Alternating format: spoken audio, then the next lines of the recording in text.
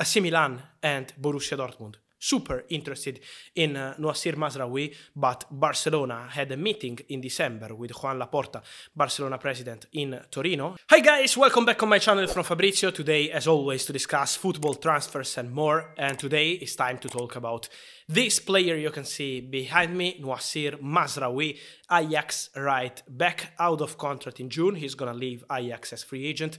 It's no secret, he said many times that he's prepared for a new chapter in his career. And so Mazraoui is set to leave Ajax. And what's happening with Barcelona? Let's talk about it together.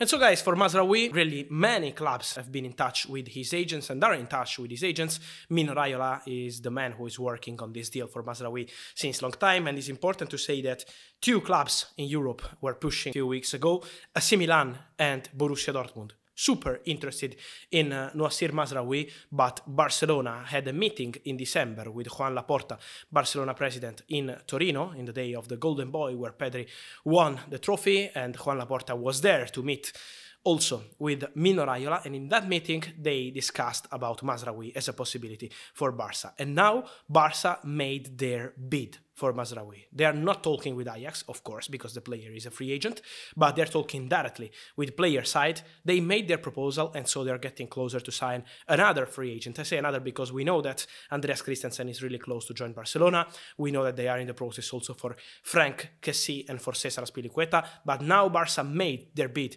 also for Mazraoui. Is a serious possibility. Let's see what will happen with AC Milan and with Borussia Dortmund. They have been both in touch with the agent of Mazraoui, but now Barcelona are leading the race. They made their bid, and so Mazraoui has good chances to join Barcelona in the summer. They're working a lot on free agents, and so the next one could be Noasir Mazraoui.